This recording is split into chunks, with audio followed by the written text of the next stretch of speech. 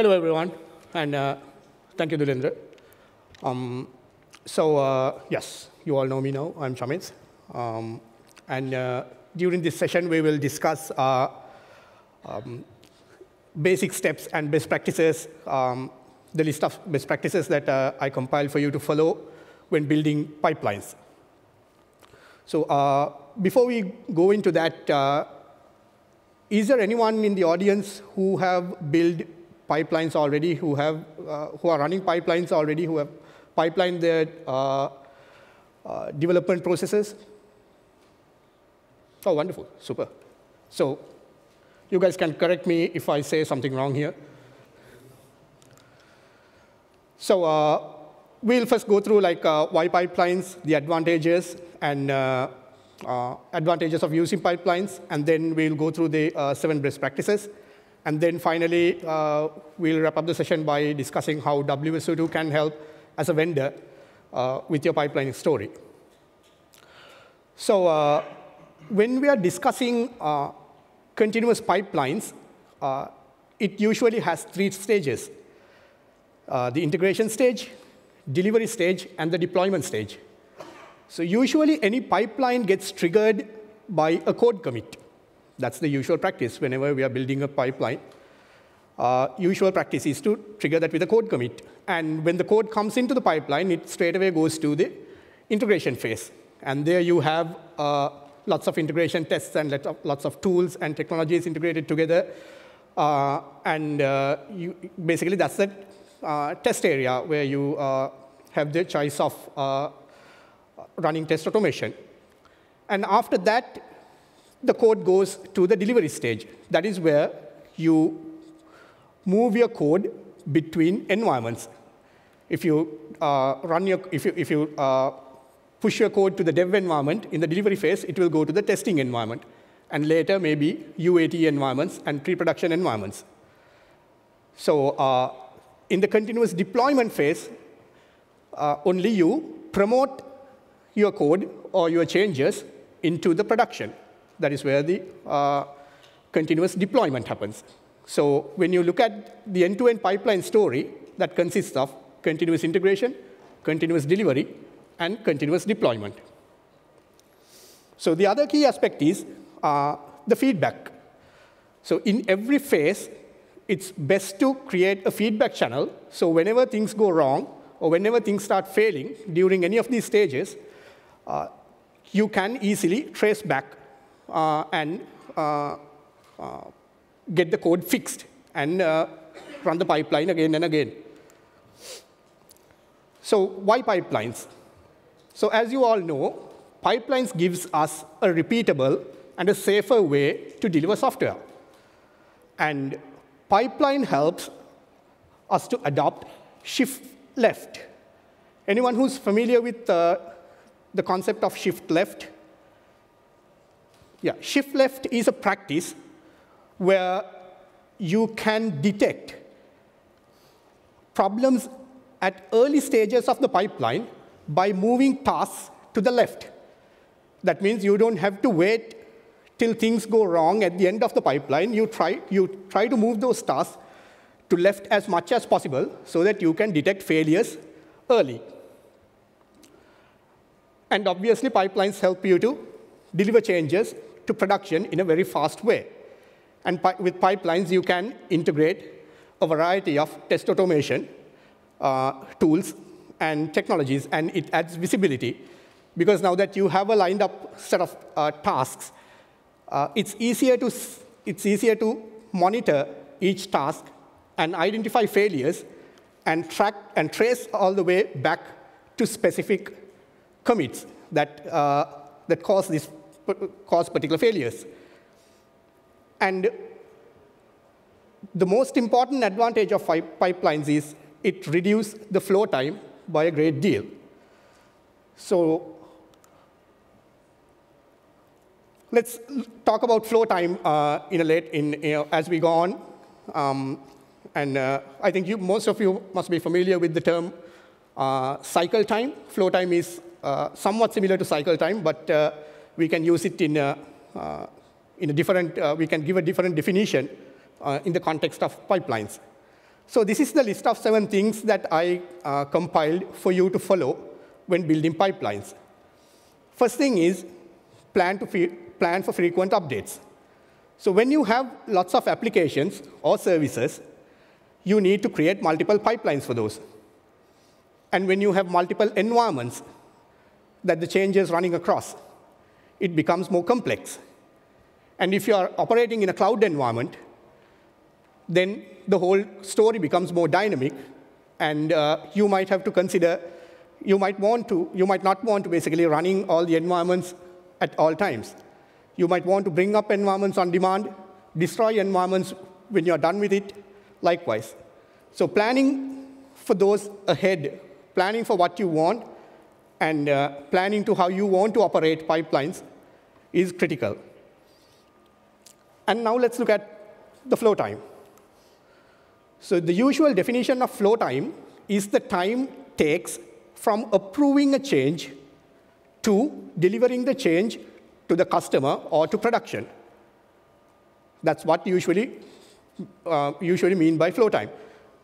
It may take days, or some cases it may take hours. In the context of pipelines, we can consider flow time as the time takes when a code comes into the pipeline to promote that code into production. So the goal of us should be try to reduce this flow time as much as possible. And flow time will give you a better understanding. If you measure flow time, it will give you a better understanding of how your pipeline performs. Number 2, early adoption of security. So this is, again, comes under shift left. That means you don't have to wait until your changes or your code reaches pre-production or later stages of the pipeline. You can integrate code scans, penetration tests, and tools like that in very early stages of the pipeline and make sure that the code you push through environments are in an agreement with your or your customers' compliances. Test automation and feedback. So test automation, again, is a very critical thing when building pipelines. When you say test automation, it's automation and top quality and full coverage are 3 different aspects to consider. So when you have, with these pipelines, we always, even though we have lots of pipelines, we know it's practically impossible to provide 100% coverage with obvious reasons. It could be time constraints when you're in a project. So what we usually do is we pick and choose the critical components and critical business flows and try to automate and try to provide coverage to those areas. And we release the code, and later we come back, revisit, reevaluate based on the cost benefit, and it would be eventually a repetitive effort. Number 4, staging before production. So this is one area that I have seen many people building pipelines, but one common mistake most of them do is they don't have a production-like environment in their pipeline with production-like data. It's very serious to run your code through a production-like environment, as in architecturally production-like, against production-like data. When I say production-like, it should not have to be the ideal data set that you have in production. It can be a simulated data set, but in terms of types and sizes, it should match the production. It should be identical to the data that you have in the production environment. So having a production-like environment with production-like data is critical when building pipelines. And advanced deployment strategies. This is, again, something you can use when building pipelines. Because when you want to deliver changes, if you want to bring down an entire setup just to deliver a small change, that's not right. So if you use deployment strategies like blue-green or rolling or canary, you can still deliver changes without causing to the incoming traffic, without causing any downtime. So we have a tutorial session today after tea And myself and Lakmal will be talking about these deployment strategies, and we will show you a demo during that session. And monitor user experience. It is, again, one thing we do is, even though we have lots of tools and technologies integrated to run different sorts of tests, most of the time we focus on functionality tests, how the code functions. But similar to that, it is important because every code line you write is used by a user. And trying to simulate the use activities that a user could perform and see the response time. When a user trigger an event, how long would it take to get the response back? Or the performance. These aspects are important as well. So it's not just functional tests or integration tests. You need to pay attention to have some sort of test to simulate user activities and see how your application performs. And this is the most critical thing when you are adopting Agile or building pipelines, the culture. So when you have pipelines or when you go Agile, developers cannot say, I have written my code, now it's someone else's responsibility to test and deploy. That does not apply when you are in an Agile environment and when you have pipelines to take your code all the way to production. So developers has to own this end-to-end. And developers has to be responsible for writing code, writing tests, executing tests, and deploying code into production. Because when you have pipelines only, you will figure out it does not. In a conventional way, if you try to do the development practices in a conventional way without pipelines, the majority of the time to deliver a change into production takes after finishing the development. Time takes for testing, time takes for setting up infrastructure, time takes to run through multiple environments. But when you have a pipeline, the majority of the time, that shifts. The majority of the time, people will be spending on writing code. Because as soon as they commit their code, it will go through the pipeline, and they can get the feedback immediately. So people who are building pipelines has to cultivate this mindshift change in developers' head, and that's critical. All right. So let's see how WSO2 can help you. WSO2 as a vendor can help you with your pipeline story. So most of you might already know that over the past few years, we delivered software as a binary zip file. When you try to download any WSO2 product off the website, we always gave you a binary zip file. But then we recently started a new initiative to create platform native installers. So now if you visit any of our product download pages, you will see, if you're a Linux user, you will see RPMs or debs. If you're a Mac user, you will see PKG files. If you're a Windows user, you will see MSI files. And similarly, you will see platform native options as well, like AWS. If you're familiar with AWS, if you're running your setups with AWS, with a single click on the website, you will be able to you can get a distributed or HA'd a product setup on AWS. Similarly, we have provided installation resources for Kubernetes, and we also have Puppet and Ansible if you are using those technologies in your organizations. So we are expanding, creating installers across several other platforms as well, and we want to support as many platforms out there so that you don't have to invest time on converting WSO2 software to run on whatever the platform that you are familiar with. So we want to take that burden, and we want to deliver something that is very straightforward. So you just have to follow like 3-4 steps and get a fully distributed, fully HA'd production quality setup. So there are several other ways that we can help you with your pipeline story. One way is selective updates. So all this time, I'm pretty sure you are familiar with WSO2 Update Manager, the WUM service. And we've been giving all the updates that we release through a single channel. But now we are providing two basic channels, the full channel and the security channel. And if you subscribe to security channel, you will receive security updates only through that channel.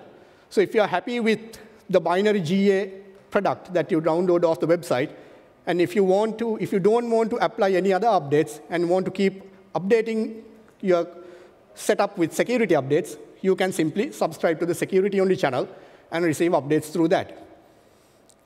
And at the same time, we have created this in-place update tool where you will not end up with an additional zip file with updates. You can update. This is a small binary that resides within the bin directory. It will update the existing product, and it has the channel supports. And the beauty of that tool is if you have configuration changes and everything, it will try to merge those changes on the fly. But when running diff and patches, there can be conflicts. So this tool will gracefully handle those conflicts. And if the tool cannot resolve the conflicts, it will report that to you. So you can fix the conflicts and run the tool again, and it will merge those updates. And this tool has the capability of backup and restore as well. So whenever it applies updates, it will take a backup. It will try to merge the configurations and apply updates. If it fails, you can simply revert using the same tool. So anyone who already tried that, we released this tool. We are not releasing this tool as part of the product yet, but we released this tool for customers as a WUM update. Anyone who gave a try?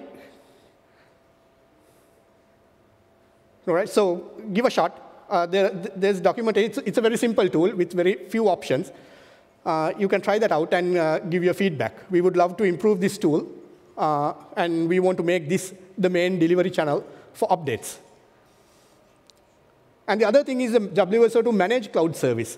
Managed Cloud Service is a service that WSO2 will take the responsibility of running DevOps and maintaining your production system.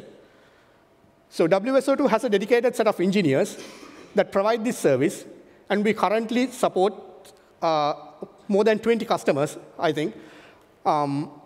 And the team at WSO2, they do the setup, they do monitoring, they do all sorts of operations, they run 24/7 operations, and they can take away this whole burden of running a production setup from you.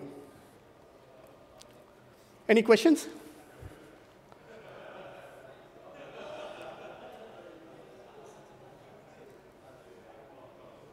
Yeah.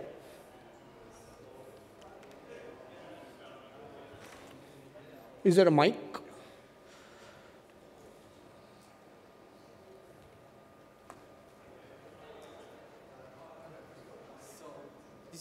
This is the end, right? So back before you talked about the developers having to be able to intervene on the flow cycle. Mm-hmm. So to be able to understand how to go to do the testing, develop, see how everything is deployed and everything. But the question that I have is about, aren't you afraid that developers are biased to do the testing? Developers are biased? Yes, because they already know what to expect, so they will develop tests knowing what to expect at the end. So normally would you ask someone else to go make the testings because they will try everything, even the things that the developer is not expecting. So that way you can make more robust software. Yeah.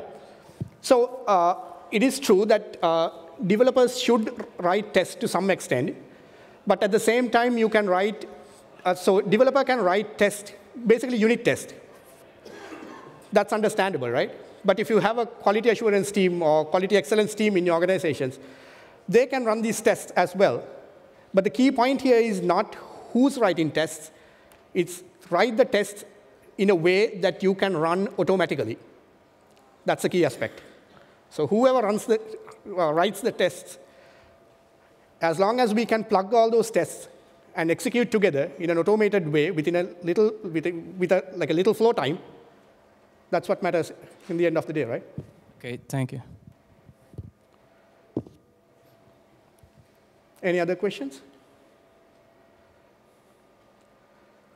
So there's one last thing I want to mention. The tutorial session that we have today, after tea, there we will be demonstrating, how to build a pipeline in an effortless way, how to effortlessly build a pipeline that incorporates all these 7 steps I mentioned. So I would like, if you all can participate to that tutorial session, and we will be demonstrating that. Cool. Thank you very much.